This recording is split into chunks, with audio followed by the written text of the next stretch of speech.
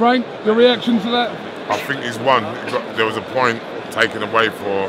He got knocked down, but he won and he deserved to win. What a tough fight, and credit to Rivas as well. Very tough.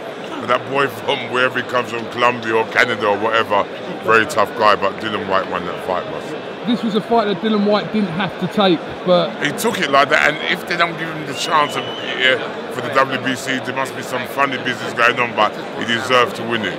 British boxing is flying at the moment. Good heavyweights out there, good fighters. Good fights coming up and good luck to them. Here we go, we'll listen.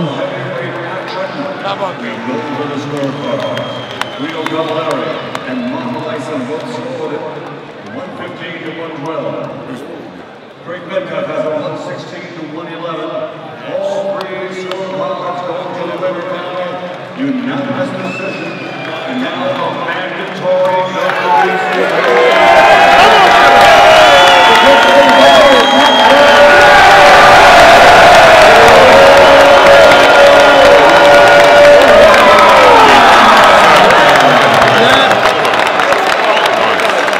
You want to see Whyte fight Deontay Wilder?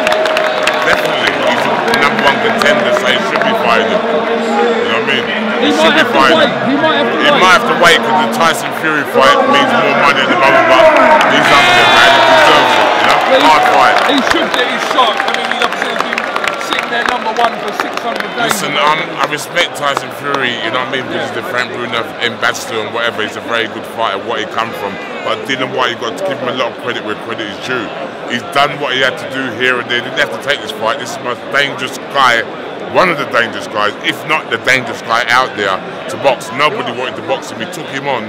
He deserves his shot. What's he got to do, eh? Well, he's got to get his lawyers, his accountants, all people, boxing people know the rules. He won it fair and square. Very tough fight. Very tough fight. Didn't have to take it. He took it. He deserves a chance. Give the guy a break, man. Give the guy a break. Frank, that's all. Thank you for your time. Look after yourself. Yeah, cheers. Keep it real, mate. Look after yourself, boss.